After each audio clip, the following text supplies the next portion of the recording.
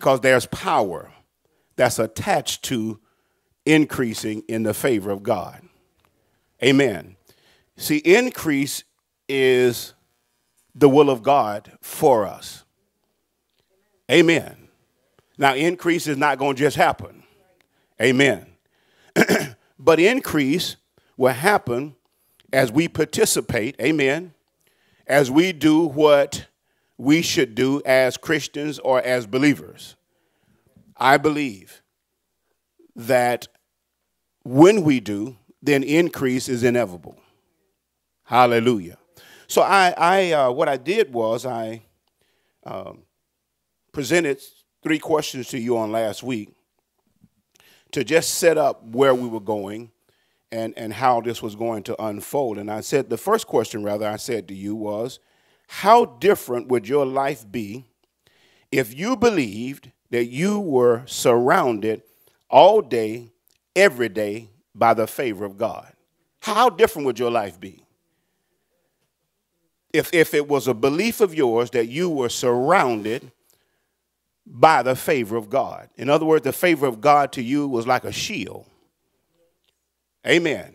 All day, every day, that God's favor will surround you or is surrounding you. Second question, how different would things be in your life if doors open for you and you walk through each and every door, all because of the favor of God? Doors meaning opportunities. Divine appointments, where you believe that these are opportunities or appointments that were set up by God.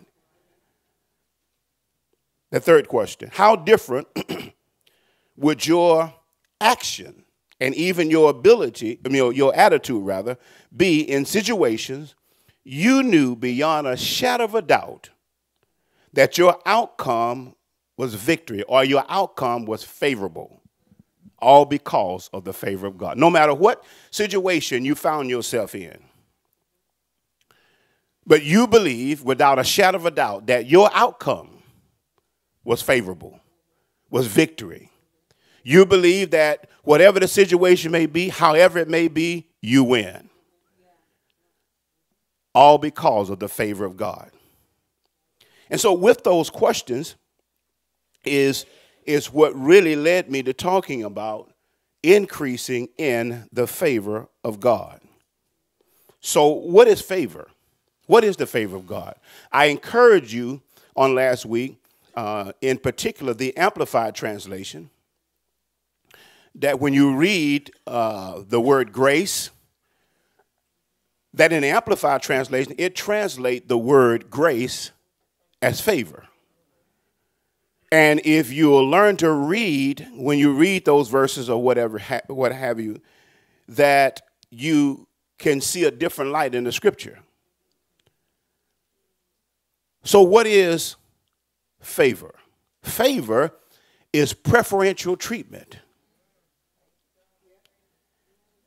I said it's preferential treatment. Amen. Even from those who don't understand why they're treating you this way. Hey, it is the approval or likening. It is to bestow an act of kindness beyond what is due or usual. This is a time when God goes over and above. Amen. Extending his kindness or kind acts to you and I. Now, I understand that sometimes, we talk about God, and we talk about what the word says, and a lot of times we tend to view it as, well, why would God do that for one person and won't do it for another one? Well, that's quite simple. One person is participating and the other person is not doing anything. And a lot of times it's because, I grant it, a lot of times it's because a lack of knowledge. Just like I asked earlier, how many of you, believe that God wants us to increase? Well, some of you raised your hand and some of you didn't. Well, I just choose to believe those who didn't, they don't quite understand the impact of God's favor on your life. See, first of all, first and foremost, you have the favor of God. The Bible says, for by grace, or by faith, by grace rather, through faith, amen. So grace, translate that word grace, for by favor are you saved. It was God's favor that saved you. Hallelujah. And even in that, you had to participate. Amen. Even in that, you had to participate. But now what I'm talking about is now purposely moving beyond that place of salvation, of receiving grace, to where you can experience the favor of God in other areas of your life. To where you, listen, I talked about 3 words, to where there is an awareness of the increase of God on your life. The second word that I talked to you about was where you have confidence in the increase of God. And the third is where there is an expectation.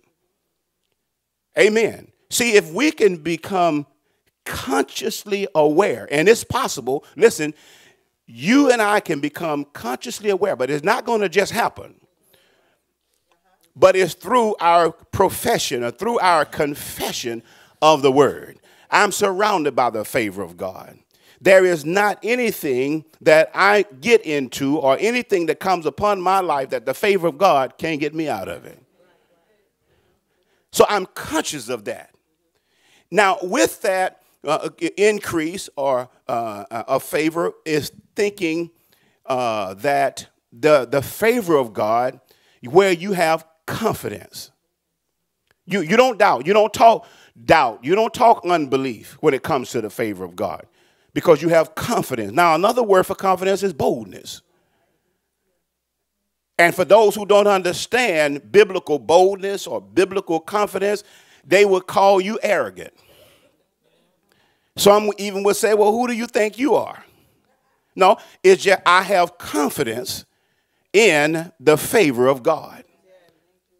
Amen. And it comes out in boldness. Hallelujah. Then there is an expectation. I expect the favor of God to show up in my life. I expect it.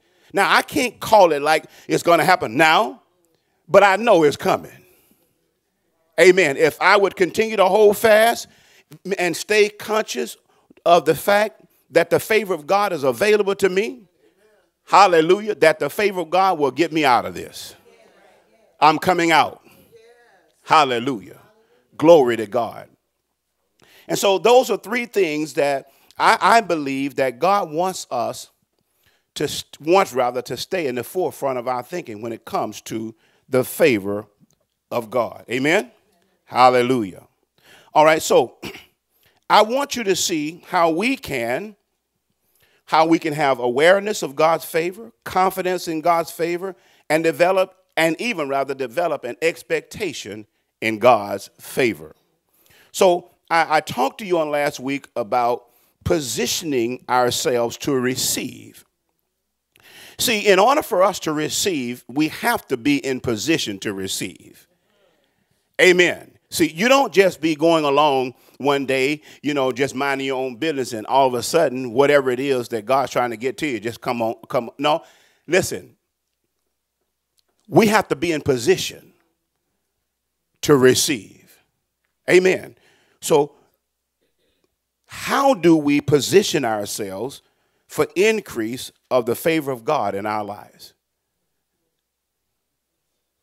And so I started out talking to you about making our way lined up with God's word, making our behavior lined up with God's word.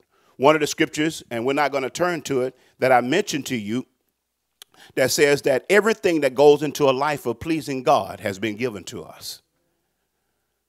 Now, what we got to do is we got to take those things that have been made available to us and simply choose, amen, to act upon them, amen, with the intent of pleasing God. Amen. So everything, listen, that goes into a life of pleasing God has been given to us. If you want to please God, listen, if you want to please God, if you want to live for God, you can. Yeah, there's going to be some hiccups. There are going to be some things that you will find yourself doing that, you know, that you convicted for. Well, just repent. Don't sit there and salivate. Don't sit there and just beat up on yourself. Repent, get up, and go back at it again. Hallelujah. Praise God.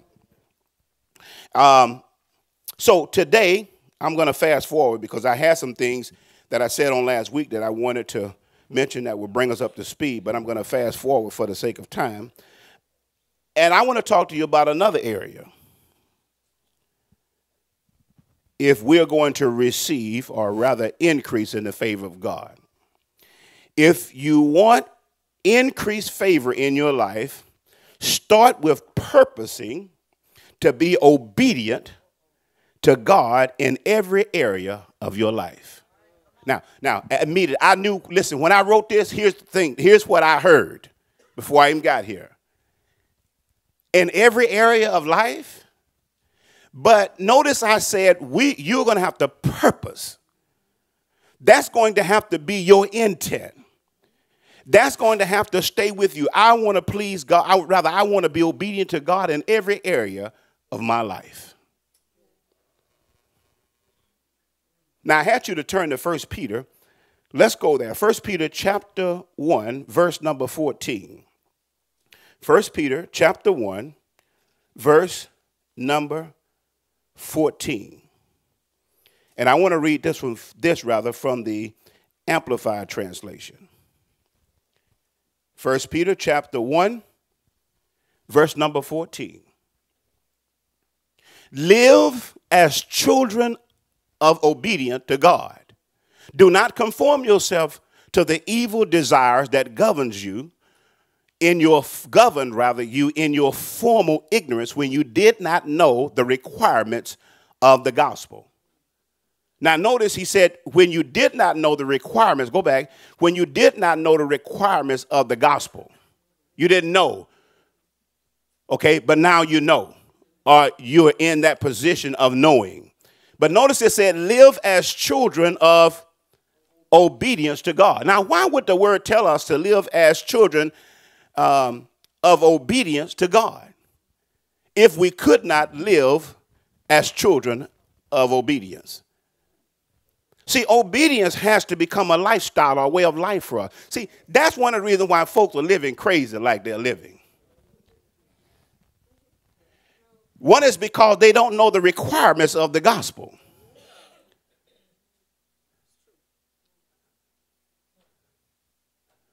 So here we are told to live as children of obedience. And I want you to see, if I'm able to finish, but I want you to see why obedience is so important. Why obedience is important. So now, what is obedience? Obedience is compliance with or to an order, a request, a law, or submission to another, watch this, authority. Compliance with or to an order or a command.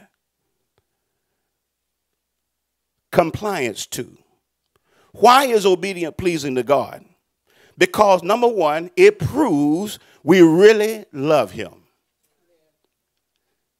It's proof. It's proof positive that we really, genuinely love him.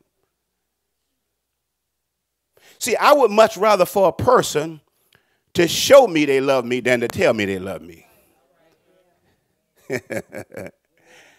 Amen. You're going to have time to tell me, but right now I just need you to show me.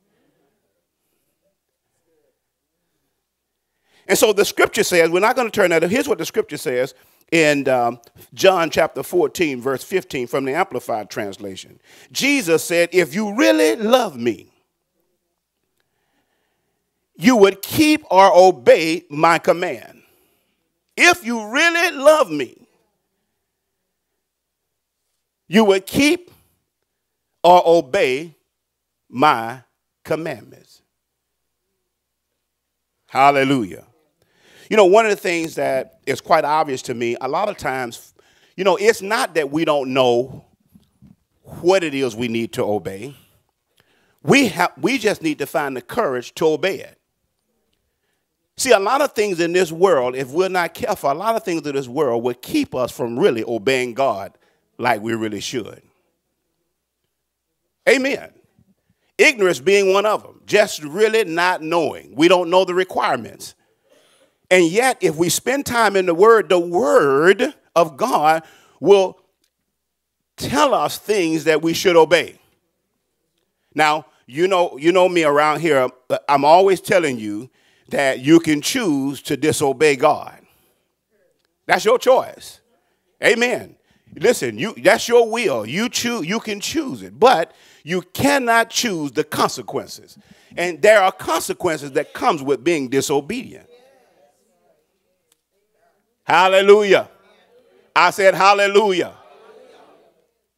Glory to God. Now, listen, we got to learn how to live as children of obedience to God. Hallelujah. So number one is it proves that we really love God, or we really love Jesus. Another thing it does is it's an act of obedience with proof positive of our faith and of our trust in God. I said it is proof positive of our faith and our trust in God. See, I'm not talking about just saying, oh, I trust God. Oh, I have faith in God. No, but I'm talking about where we do things, amen, with our faith and trust in mind. That's the reason why I do what I do. Because I have faith in God. Because I trust him. Hallelujah. Glory be to God. So, in fact, our faith and trust are the two things God admires most that he passionately responds to. And they both stems from obedience, faith, and trust. Hallelujah. Obedience is doing anything God commands you to do regardless of the cost. See, here's the thing. A lot of times we don't mind being obedient to God, but what's the cost?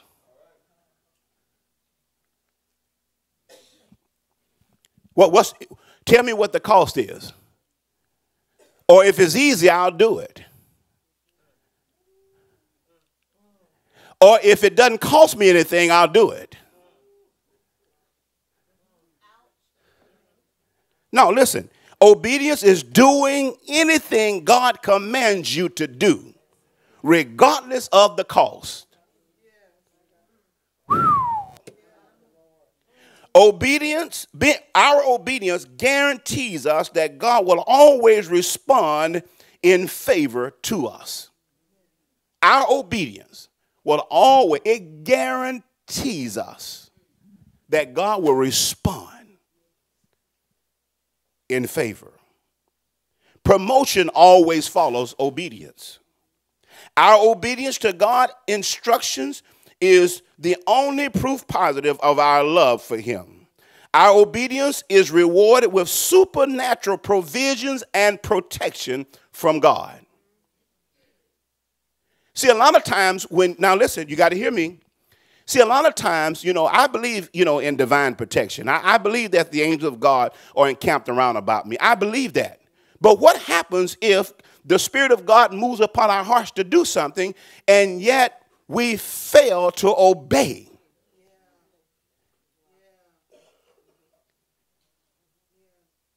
So when I say obedient, I'm talking about the written word of God. I'm talking about the spoken word of God, and yea, even the revealed word of God. I'm talking about obedience. Hallelujah. Glory to God. Our obedience to the word of God creates increased favor in our lives. Our provisions are only guaranteed at the point of our obedience.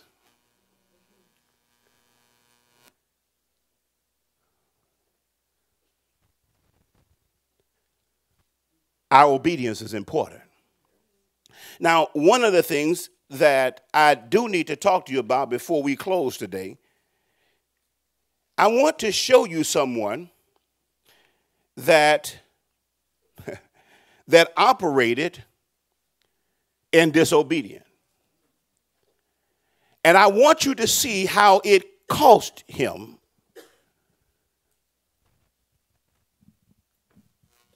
to walk in that disobedience. Now, had he known the outcome, would he have done it, or would he have been obedient to what was told him? He probably would have. I don't know. Let's look, if you will, at 1 Samuel chapter 15. How many of you ever heard the saying, obedience is better than sacrifice? Let me add something else to that. Partial disobedience is disobedient. I said partial. Disobedient is disobedient. And what happens a lot of times, we point to that part that we was obedient to. But what God is pointing to is the part that we was not obedient to. Partial disobedience is disobedience. Hallelujah. Glory to God. 1 Samuel chapter 15. Let's look at verse 1 from the, Now you got to follow along with this because I want you to see what happened here. And I want you to see in particular how important our obedience really is.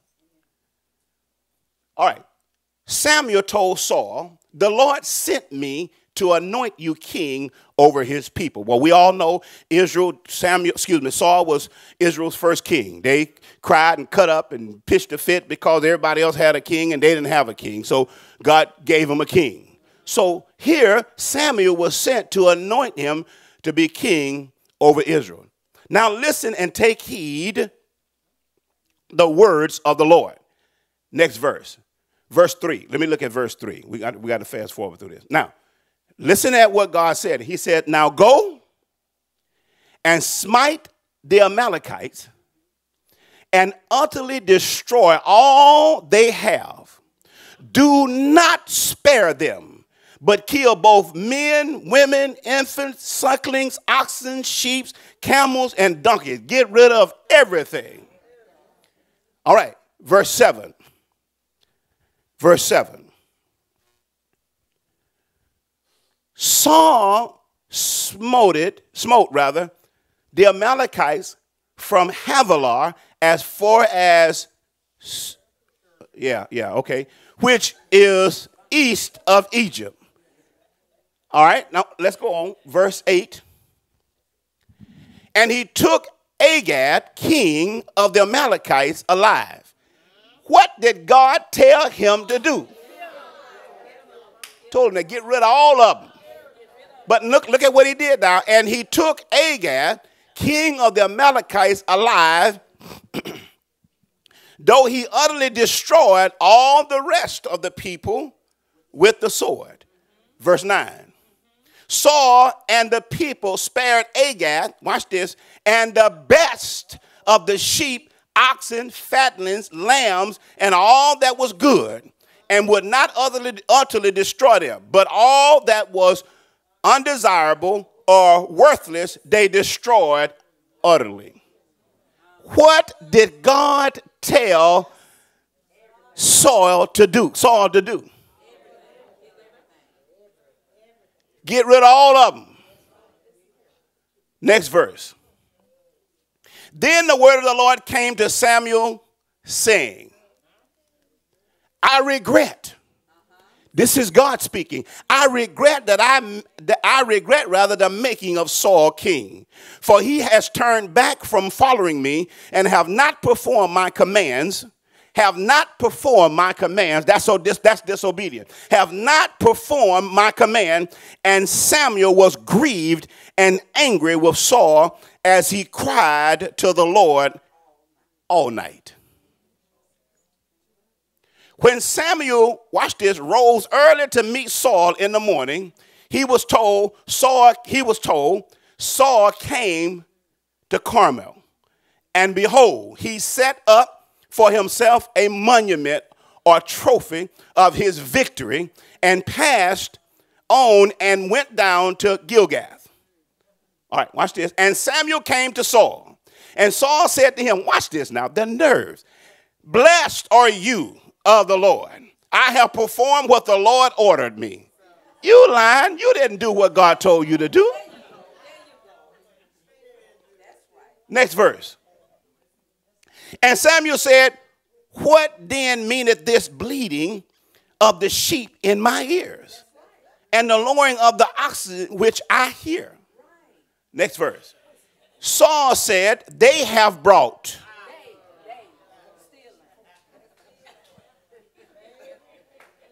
Now this is called worming your way out of it. They have brought them from the Amalekites. For the people spared the best of the sheep and oxen to sacrifice, watch this now, to sacrifice to the Lord your God. But the rest we have utterly destroyed. Well, they was worthless. Amen. Next verse. Then Samuel said to Saul, stop. Hush. Shut up. You're lying. Stop. I will tell you what the Lord said to me tonight. Saul said to him, say on.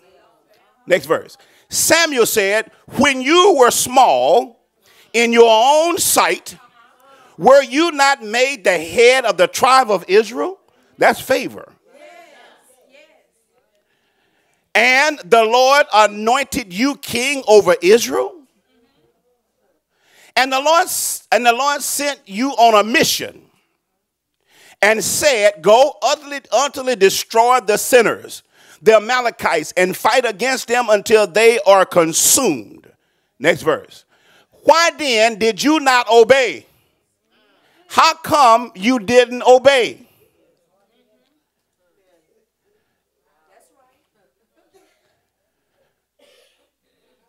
Why then did you not obey the voice of the Lord, but swooped down upon the plunder and did evil in the Lord's sight? Now, this act of disobedience, notice what he called it. Evil in the Lord's sight. Next verse. Saul said to Samuel, yes, I have obeyed the voice of the Lord. Listen. Yes, I have obeyed the voice of the Lord and have gone the way which the Lord sent me, and have brought Agag, king of Amalek, and have utterly destroyed the Amalekites. He's still lying. He ain't let that lie go. But the people took the spoil, sheep and oxen, the chief of the things should be utterly destroyed, to sacrifice to the Lord your God in Gilgal. Samuel said, has the Lord as great a delight in blunt offerings and sacrifices in obeying the voice of the Lord? Behold, to obey is better than sacrifice, and to hearken than the fat of the rams. For rebellion is as the sin of witchcraft, and stubbornness is as idolatry, and whatever that word is, household goods, luck, and images, because you have rejected the word of the Lord. He have also rejected you from being king. Now, I want to fast forward because I want to show you something. 6 reasons why it's better to obey than to sacrifice. Number 1, disobedience is an act of rebellion. Oh, I didn't know that. Disobedience is as an act of rebellion, an act of resistance, defiance, insubordination. Disobedience is sinful, it's wicked.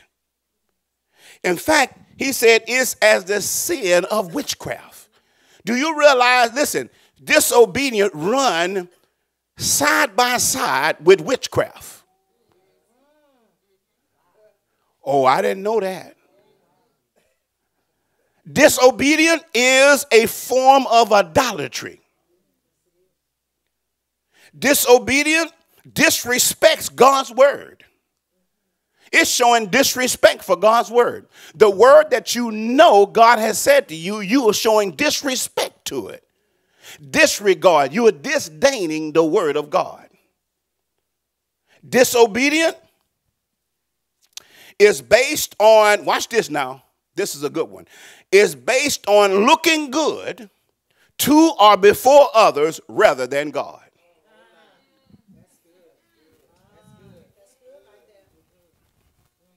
But you see, you got to go home with you.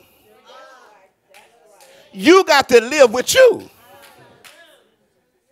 And at some point or another, the Spirit of God, the Holy Ghost, is going to visit you and remind you of what he has said for you to do.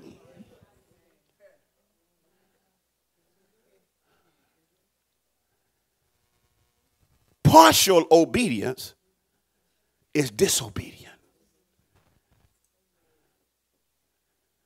I want to close with this. I read an article from Charles Stanley. How many of you know have seen Charles Stanley? I didn't want to quote him, so what I did was I took the liberty to copy this because I want to read it. Partial obedience is disobedience. When God calls us to do something specific, how do we respond? Most of us don't raise our fists at him and yell, I won't do it. We don't have the courage. We don't have the nerve to do that. Instead, we usually struggle with the idea for a while. Sometimes we argue, telling him all the reason why we won't do it. At other times, we began to doubt we heard him right, and then denied that he even called us. Or we could react like Jonah and simply run the other way. However, there's another response that is often so subtle, we don't even recognize it as disobedient. Substituting our plans for God is a way to appear obedient, yet avoid doing what you don't like. So what is that saying? That's saying that God, you know what God have told you to do. So when you substitute what God told you to do for the way you want to do it,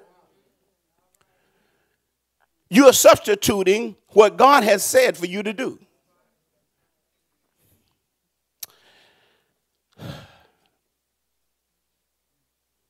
That's how Saul responded to the divine commands that he's been given. In his eyes, saving a few animals to sacrifice to the Lord seemed like a better idea than God's. Saul's sin seemed obvious to us, but we often are unaware of the way we may make similar substitutions. Maybe God has called you to serve in a particular way, but because you're afraid, because fear have shut you down, because you're afraid, you decide to serve in a lesser challenging area. And yet God, listen, when God is leading us to do something, there's always another step and another step. You just at the first step. And if you're disobedient in the first step, or perhaps you work extra hours on the job so the Lord won't notice you in neglecting your family. Sometimes we have to blend our plans with his, that we cannot even differentiate between the two. What are you substituting for obedience in your life by offering a better plan? Are you quietly and subtly resisting God's call to live fully committed to him? There's no way, watch this now, last sentence. There is no way we can ever improve on his plan for our life.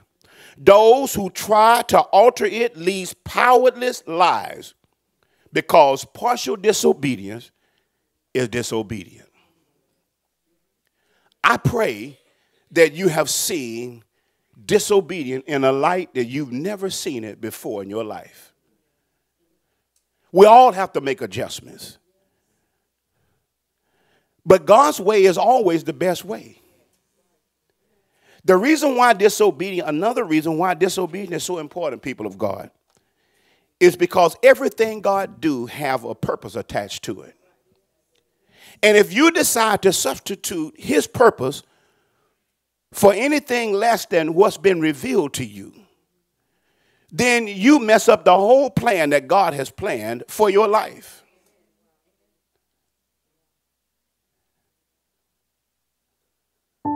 Partial disobedience is disobedience. My time is up. Thank you for yours. Shall we be on our feet?